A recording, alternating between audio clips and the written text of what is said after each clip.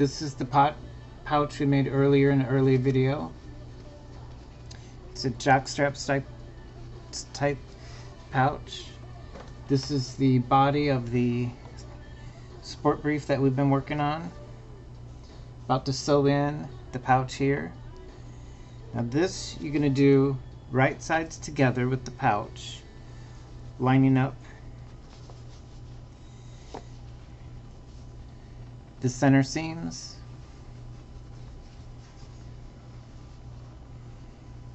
Now what I do, instead of starting sewing at the waistband and walking this whole pouch through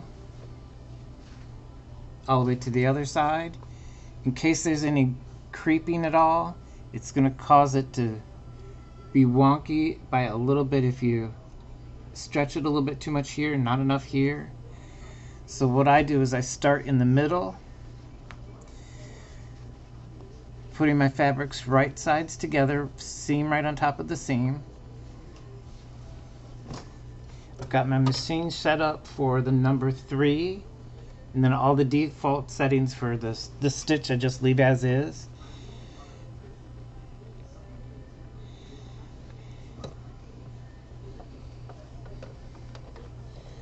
And I'm going to be using the same 3/8 of an inch seam allowance that I used.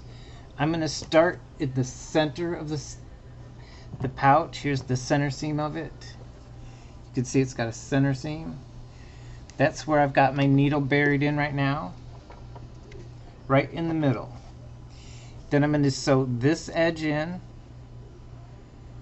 Then I'm going to take the fabric out, put it back in, and then sew the other one up. That way I know I can get this one lined up with the top of the waistband here, and same thing over there. Now I put my fabric in here, my needle's buried down. I'm going to do a little bit of a lock stitch.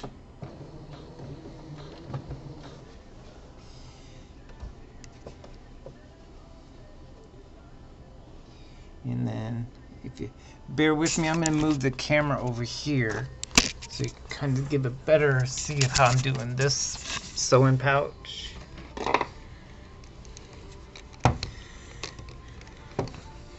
I know, so much for production value here.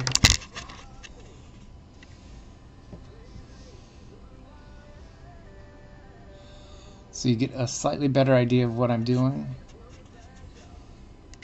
In this pattern, I did leave enough room at the top of the waist, so if by the time I get the top of the pouch to the top of the waistband, if they don't line up exactly, I'm not that worried about it, because I have about 1/2 of an inch to 3/4 of an inch I can trim away one or the other. But I buried the needle right in the middle of the seam, and I'm going to be sewing this one edge up. And it's a curve to a curve, so it's going to take a little bit of work to do.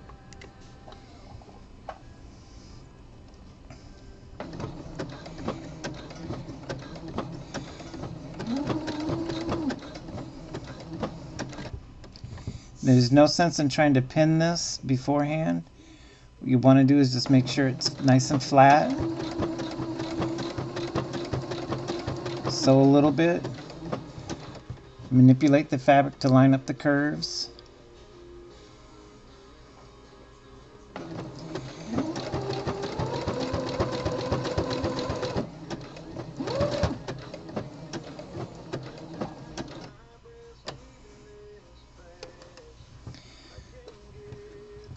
You got to move the bottom one a little bit, the top one a little bit, and then position them so it's going straight on the edge here.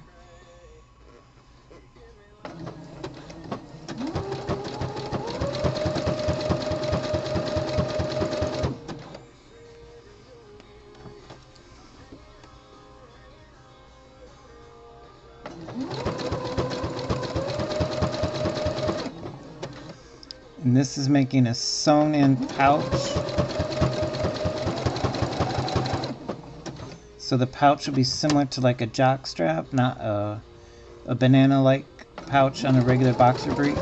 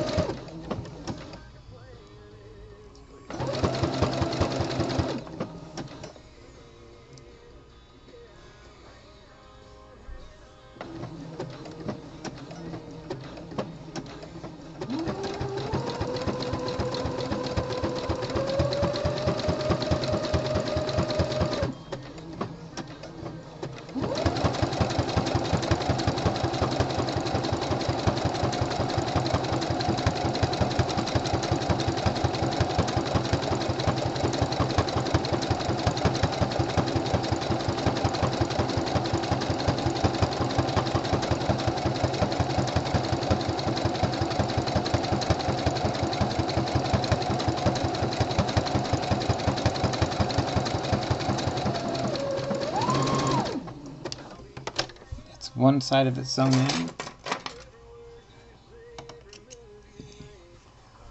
And then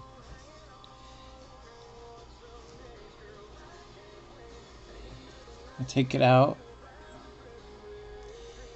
I'm going to trim these threads out of my way.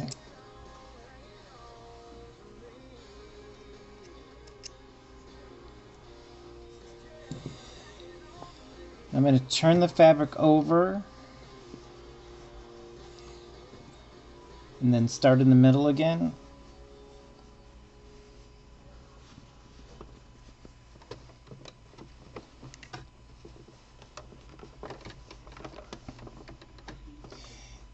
This starting in the middle is how I do shirt collars also.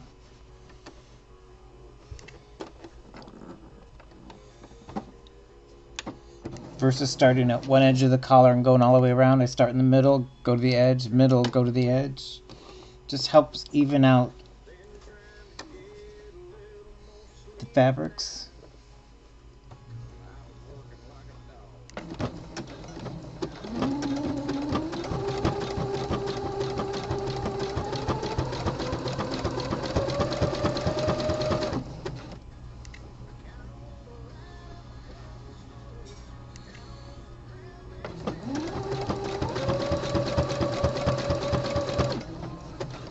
Just follow the curve around, manipulating the fabric, getting it flat. And you're trying not to stretch either the top or the bottom. Just manipulating them together. And then getting them as flat as possible, and then get them in the machine.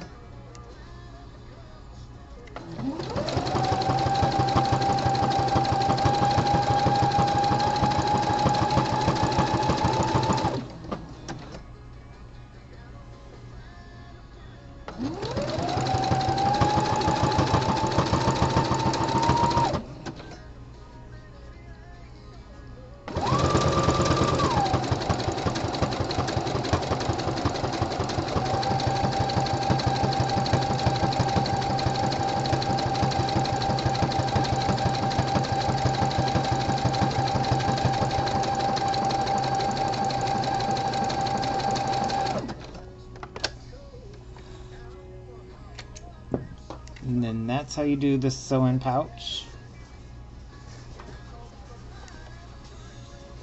And those with a good eye might notice I have this going in the wrong way. This is the exterior of the garment here. This is the interior, exterior. I have the pouch in wrong. But I'm not going to take it out. What I'm going to do is just cover this seam here with a piece of black later. Now what I'm going to do here is I'm not going to do this stitch here, the reverse cover stitch. What I'm going to do is just going to top stitch on the black, folding over the seams toward the black, using the same stitch that's in the machine now. And I'm going to do 2 rows. The first one about 1/8 of an inch, and the second one about another 1/8 of an inch. And I've got about 3/8 of an inch seam allowance, so it'll give me just enough to do the 2 rows of top stitching.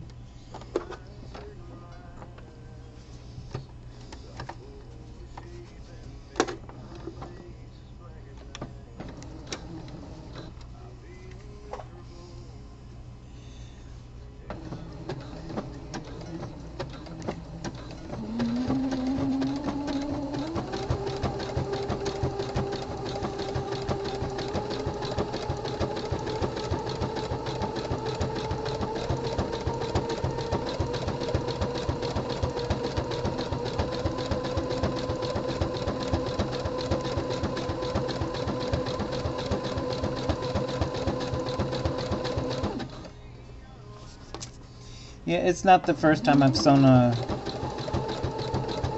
part of a garment wrong side, right side, wrong side, inside, wrong side, outside. I've got a small case of dyslexia, so it happens now and then.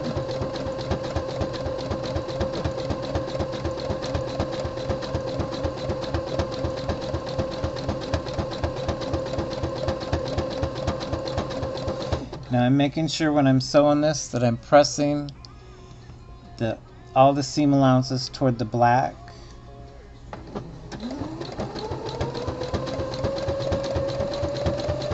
And I think it's going to look good enough with just one row of top stitching, so I'm going to leave it at that. Just follow the curve around. Now with this apparel scuba knit, it's a fairly stable fabric but has enough stretch that on these curves you really don't need to clip them. If this was a cotton, definitely would have to clip the curves. But on this apparel sports knit, or apparel scuba knit, you can pretty much manipulate it when you're sewing it that you don't have to clip all the edges or all the curves.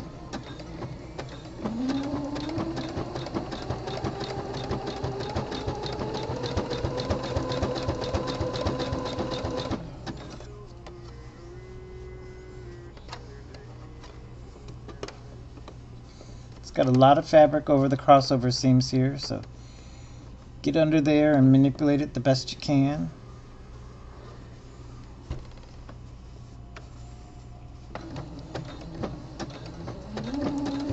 And then sew a little bit slower over the crossover.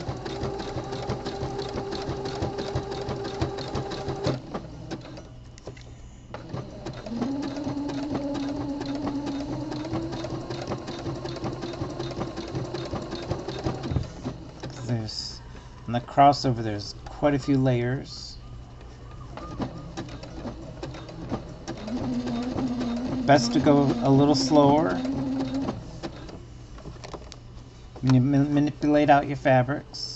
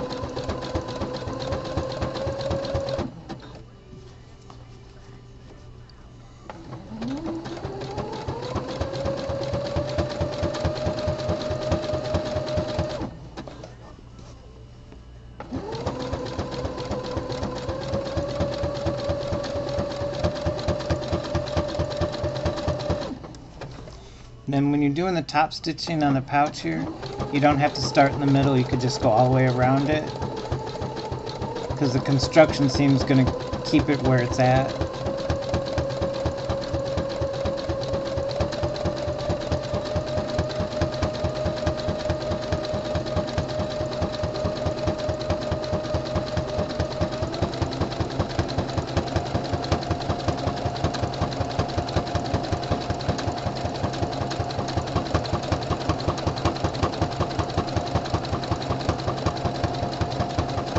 Hopefully my fingers aren't in the way.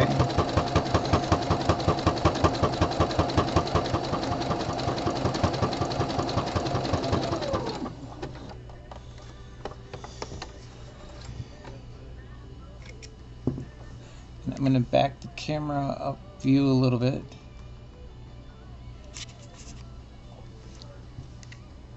And that's how you do this sew-in pouch.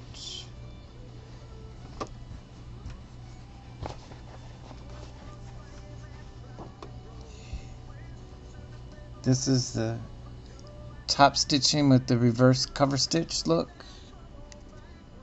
Then this is the single row of top stitching around the pouch.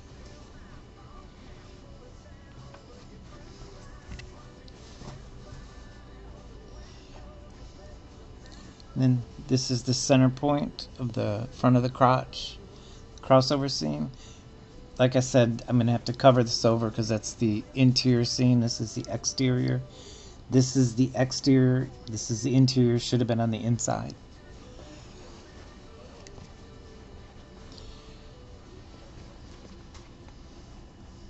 That's how you do the sew-in pouch.